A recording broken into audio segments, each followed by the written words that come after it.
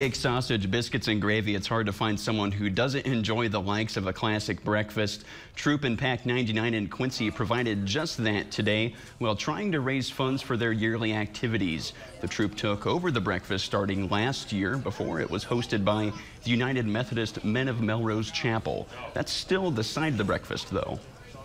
This really gives us a huge opportunity to give back to the community, as well as raise some money for our troop so we can go on various activities.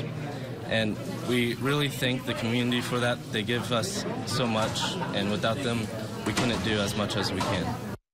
And kids 5 and under ate for free.